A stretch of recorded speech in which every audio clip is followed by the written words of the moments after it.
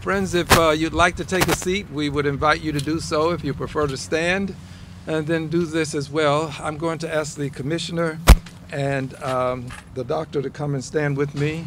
I think it makes great framing for what we're going to do. This seems to be live. Okay. Let me please start by thanking the members of the press for being here. I think that of the many events that I've done, this one is probably as important as any.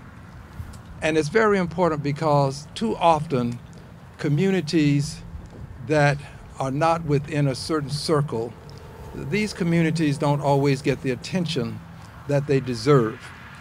And we want people to know that Harris County and that the representation that this community has is efficacious.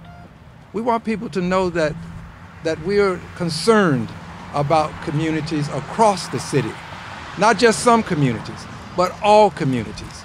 And the way for people to be aware of this is for the press to be present to take the message to the masses. I'm so proud that the press is here today, and I want to thank you for what you're doing to get this message to the masses. I also want to thank a good many people who've been a part of this process. Getting these community project funds into the community is not easy. It starts, of course, with Congress passing legislation to allow for the community project funding to take place, which requires an act of Congress. But before you can get an act of Congress, you have to have a Congress willing to act. And I'm proud that this Congress has demonstrated a willingness to allow funds, taxpayer dollars, to be channeled, as it were, back to communities where they can be placed in the hands of people such as the Harris County Flood Control District, who will make a difference in the lives of these communities. This is called community project funding. That's the process. But this process is really important to communities like this one because we are able to direct these funds. But we don't do it because we have some sort of superb vision of what's happening across the length and breadth of the city. As a member of Congress, I need help. And I'm proud to have the help of Commissioner Rodney Ellis. He and I have worked together for many, many years, not just on projects since he's been a county commissioner. We go all the way back to when he worked for Congressman Mickey Leland, when he was a city council person, when he was a state senator. It's important to have reliable, dependable, well-informed elected officials to help you understand the needs of the district that we both represent. And I'm proud to have the good doctor standing next to me. Doctor, I appreciate your being here, Dr. Peterson, and for your expertise that you have provided to make sure that we get this job done in a most efficient and effective way. So now, one additional person, this councilwoman for this area. She is not here today, but she does have representation. The representative, would you stand, representative, so that people can see you? This is the representative from Councilwoman Castick Tatum's office. She prefers to be known as Dee Dee, as I understand it, Chavez, and she is a chief of staff for the councilwoman. The councilwoman is the vice mayor pro tem, and we're proud to be in District K, which is also within this portion of it, within Congressional District 9, and also within this portion of it, Commissioner Precinct 1. Now to move on to the project itself. Today, we will be presenting a check. It's a symbolic check, a check for $9.88 million. $9.88 million. These are dollars that originated in this community and in other communities across this country. These dollars went to Washington, D.C., but I'm proud to tell you that these dollars are coming back to Houston, Texas, to this district today so that we can improve living conditions for the people who happen to live in this district. This project will make alterations to the channel to allow a 500-year storm event to be contained within the channel. The channel is behind me. I beg the press would, if you get an opportunity, go over and see this channel.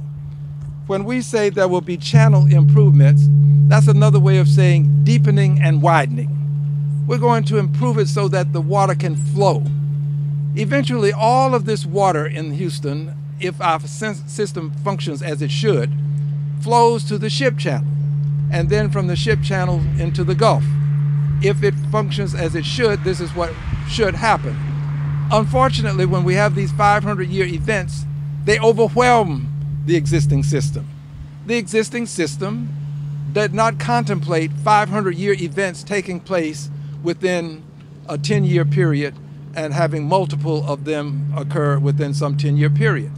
We didn't contemplate this.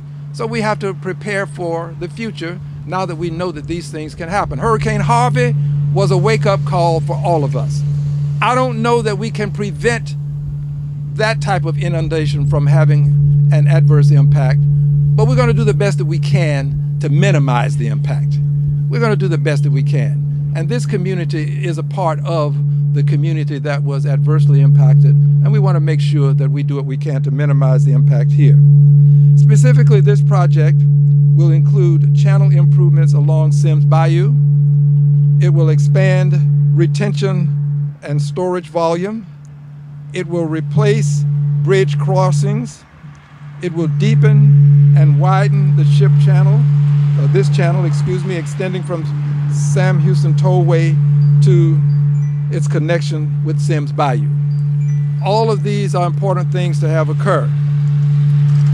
I want you to know that the money that this project has received is about 0.00058% of the discretionary budget for 2023. 0.00058% of the discretionary budget for 2023. It does not break the bank. It is important that this money come to this community. But I assure you, my friends, that if we don't let Congress know that we want to continue these community project funding as it is currently taking place, it can go away. I want you to know that I'm going to fight for you. But sometimes you have to fight for yourself. And it would be wise, it would be judicious, it would be prudent of you to let people know that you want to see community project funding continue. This money in total, all of it, will be less than 1% of the discretionary spending for a given fiscal year. Less than 1%. It's money that is well spent, and it's money that's going to make a difference in the lives of people in this community.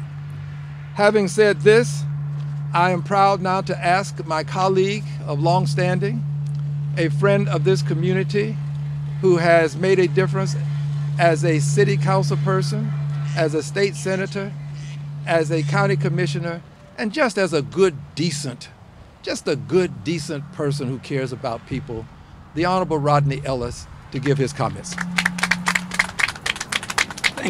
Thank you so much, Congressman Green.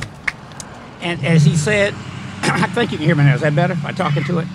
We have known one another for a very long time, and I was just reflecting on some of the issues that we worked together on, Congressman, when you were the Justice of the Peace and also the head of the NAACP. And I want Dr. Peterson to know in particular, one of those issues that comes to my mind was the city's MWBE program. And I found an old article, some of the stuff that we kept all those years when I was in the Senate, wish we'd framed it, it's kind of faded. I sent him a copy of it where Congressman, then Justice of Peace Al Green, was saying that the city's program was going to essentially, when you took all of the numbers out, you know how they try to trick us with all those numbers with a formula? It really amounted to a goal of about 5-7% of the city's funding. And Tina, we were pushing back then. Is that better? To just make it, don't touch it, right? But talk into it. We were pushing to just make it a flat number of 20% as a goal, but not a quota. Does that sound familiar? So beware.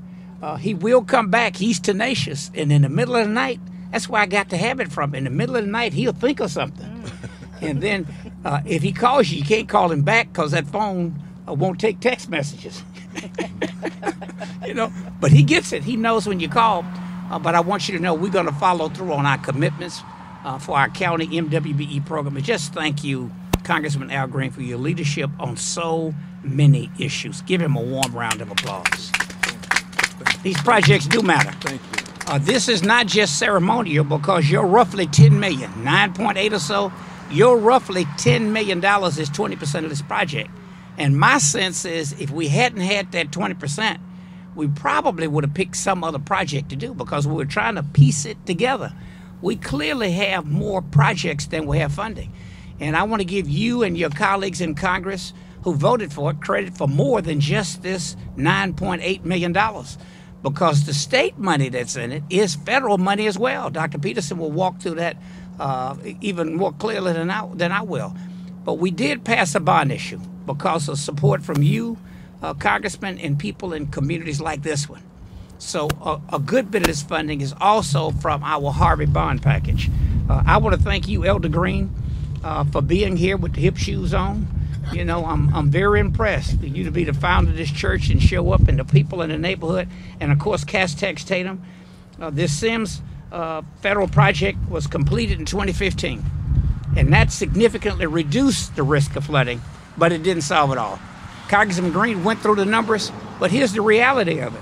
What used to be a 500-year flood seems to be showing up a lot more frequently than 500 years. And with the heat wave we had this summer and the freeze we had a couple of years ago, who knows what's going to happen next? Climate change is a reality. So as we celebrate this project, Congressman, and thank you, I want to make the point that this funding you put in made a big difference. We believe that all our families in Harris County deserve a safe, strong, resilient Harris County. On top of the county's $44.8 million overall commitment on this project, thanks to you bringing it about, is going to significantly reduce flooding in this community. We have projections on how much, but I want to stress, we really don't know. Because whatever is happening out there with climate change would make it completely different. In this era of climate change, projects and partnerships like these are essential to our region's future and help us improve flood and resilience issues overall. I'd be remiss if I didn't mention that climate change affects our ability to protect communities from flooding all over the region. Please know that we're working locally to combat climate change following the leadership on the federal level of Congressman Green, his colleagues, and the Biden administration. We're going to make some significant changes in our county. In January, the county approved its first ever climate action plan to reduce carbon emissions from Harris County operations by 40% by 2030. That means the buildings we control, the things we do, we're going to reduce our carbon emissions by 40%. And that's important and a difficult thing to do. Now we're working to develop a community-focused climate action plan to protect and empower communities that are most vulnerable to the impacts of climate change. And this is one of those communities. We'll be the first county in the entire state of Texas to do this, and it's part of a broader commitment to equity and resilience. I want to applaud Congressman Green's efforts and his advocacy for making this funding available today. And I want to encourage him to continue, as he has always done, to find more projects. You will hear us doing press announcements in the near future. Last point I want to make is that I, too, know this community very well because I grew up in what was called Sunnyside. And Tina, I always joke about Sims Bayou was not called Sims Bayou in Sunnyside. In this area, it was called Chocolate Bayou. And the drive-in theater, you too young to know what those are like. Well, when the drive-in theater in the neighborhood that I went to was called the Chocolate Bayou Drive-In. And then you had the McClendon triple complex, which was obviously in the area where you could go if you happen to not quite look like the congressman and me. But I say that facetiously to make the point. There's a reason why neighborhoods like this one were neglected and looked over. That's why the county put together equity guidelines on how we spend this money. And that's why it's so important to have a congressman who watches us to make sure we are following our equity guidelines and get to neighborhoods that have been neglected for far too long. So thank you, Congressman Green. I'm going to try something. We've been having some mic problems. Let's see if this works. Is that better for everyone? Okay, thank you. Given that we have better reception, I think I'll just repeat something before I bring the doctor up so that we can give it to you with a greater degree of clarity. We are today presenting a symbolic check for $9.88 million. This money is going to be used to deepen and widen the channel, which is right behind me. It's going to expand retention storage. It's going to replace bridges and crossings. It is going to give this community an opportunity to avoid the inundation that it might ordinarily experience, but for this project coming to fruition. So I'm very proud of what we're able to do here today, and I'm also very proud to present our next speaker, the director who has had a hands-on experience with this project. Doctor, thank you for being with us. Dr. Christina, and I believe the last name is Peterson. You're correct. All right, please give her a hand, please. Thank you, Congressman. Good morning. Hopefully we can have our audio problems resolved. So I would just like to thank you, Congressman, for having us here today and for your support as we celebrate this important project. Thank you. And Commissioner Ellis, I would also like to thank you for all of your support. You're really leading the way as we tackle these issues in Harris County. As you know, this is a project that we have been working on for many, many years. It is an important project. Here in the Sims Bayou watershed, we had more than 6,500 structures flooded during Hurricane Harvey. And we've seen repeated flooding in this community since then. So the project that we are talking about today will provide over 1,000 acre-feet of stormwater detention that will reduce the risk of flooding for over 2 miles of our channel that we're looking at back here. And it's gonna help more than 150 homes. It will also not just help our structures and our homes, but it's also going to reduce the risk of flooding on our roadways. We'll have more than 4 miles of roadway that will be protected so that our residents and our business owners and our first responders can travel and get to where they need to be in these storm events. So these improvements are critical and crucial, and we are just so thankful for the partnerships that we have. This project in particular is a wonderful example of partnership. Congressman Green, you are a partner in this. The almost $10 million that you are providing has been foundational in helping this project move forward. We also have a partnership with our General Land Office and the HUD, the Department of Housing and Urban Development. They are also going to be, we hope, providing funding to potentially fund this project once we apply for it. And then, as you mentioned, Commissioner Ellis, we also have money from the bond program. So all of these different funding sources. We also have our state partners at the Texas Water Development Board who have also funded this project. So it's really an amazing partnership. We have our local leaders, we have our state leadership, and we have our federal partners who are all contributing to make this project move forward at a pace faster than it would have been able to otherwise. So again, I say thank you to you, Congressman, and you, Commissioner Ellis, for your support as we move forward on this project. Thank you. Thank you. Let's give her a big hand, please. Thank you. Thank you very much. And we will now get to the most important part of the program, I suppose. That is the presentation of the $9.886 million instrument. And I'm going to move all of these things so that they don't blow around while we're doing this. There we go. Okay. And to do this, we'll move forward to the front of the podium. And we're going to ask the representative, Dee Dee, would you come up, please? And we're going to ask the pastor to come up, please. Pastor, if you'll come and stand over on this side. You're representing this community. The pastor's name is Green. He is Elder Billy R. Green. I just have to believe that somewhere there's a connection, Pastor. We'll try. Okay, so friends, at this time, it's my honor as your member of Congress to present this check for $9.88 million. As the commissioner has said, we can round up today for $10 million.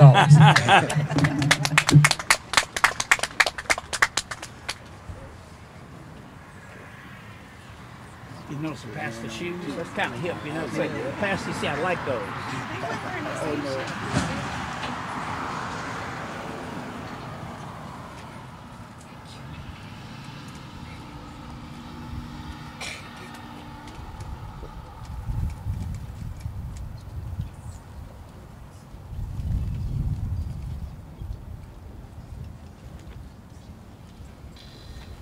Okay, I'm going to assume that everybody has a shot. If you haven't had one, raise your hand. Right here in the back. All right, let's get that one.